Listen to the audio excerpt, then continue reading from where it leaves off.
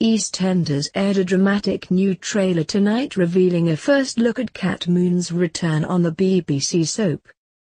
Cat Moon's return to Walford is set to be one of her most dramatic storylines ever, as her family are told that she is dead. And tonight, following tonight's episode featuring Mick Carter's confrontation with Aidan Maguire, the soap aired clips showing Big Mo revealing the shocking news that Cat is dead.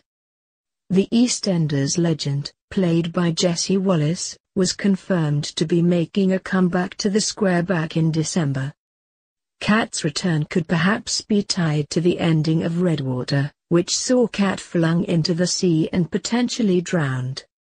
The trailer then saw clips showing the square decorating the Queen Vic and getting ready for Cat's wake. However, all is not what it seems, as a certain someone is seen applying lip gloss in a black cab. Stacey's mum Jean will also be returning to the square as Big Mo organises a wake at the Queen Vic. A sign on the Queen Vic reads, "R.I.P. Cat Slater. Tonight at the Queen Vic, entry and £10.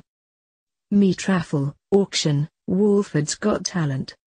Entry only if you're wearing leopard print." Cat has had a number of major storylines over the years, including her sister actually being her daughter and that baby swap storyline. EastEnders airs Mondays and Fridays at 8 p.m. and Tuesdays and Thursdays at 7:30 p.m. on BBC One.